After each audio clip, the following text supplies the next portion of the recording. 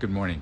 Can I share a strange CD that happened to me yesterday? And I'm sorry, this will make sense only if you've been watching some of my previous videos. So yesterday, I brought a dear friend to the hospital for a painful procedure. And as a result, he's unable to walk properly. And let me preface this by saying, this dear friend can be a little forgetful sometimes. So after the procedure was done, as we were exiting the hospital, there was a lady laid out on a stretcher bed along the hall. She was moaning something, clearly with some discomfort, and we made eye contact. And as we did, she moaned something, so I got closer. At this time, my friend was still catching up with his crutches. So when I got closer, she said, "Can you help me get my phone?" I was a little confused, but she said again, "Can you help me get my phone?"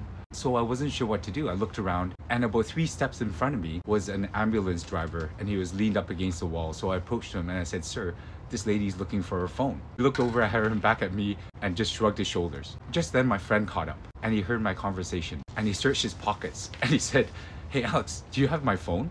And I said, "No, why would I have your phone?" So it turns out that he left his phone in the dressing room. So I ran back, found the phone in the dressing room and brought it back. As I passed the lady again, I didn't make eye contact again. But if she didn't tell me about the phone, what would have happened is we would have gone back to the car and left. And then he would have realized he has left his phone. And can you imagine me running around a busy hospital asking staff for a missing phone? Oh my gosh, that would be a nightmare. So, CDs, crazy.